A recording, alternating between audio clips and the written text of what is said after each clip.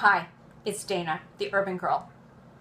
So if you haven't seen it, go to Jimmy Kimmel Live on YouTube and look up Shia LaBeouf on his arrest. He's talking about it Monday night.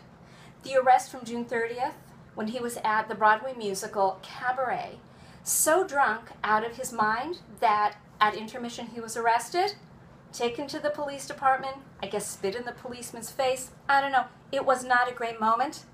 So he's on the show on Monday night in one of the worst moments one can even imagine. I don't know what public relations person, idiot, came up with this, which was telling him, go just make a joke about it. Tell some kind of funny story about it. Maybe it'll go away. Like the athletes who've been so cruel to their wives and their girlfriends and not come forward and said, boy, was that a bad moment? Just say, that was a bad moment. That's what Shia should have done.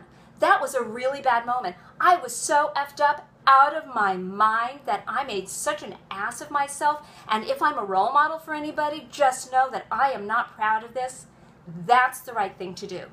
Don't take 7 minutes and try to get the audience to laugh because you were out of control. Don't do that.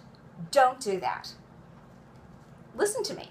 I'm a therapist and old enough to be your mother. Don't do that.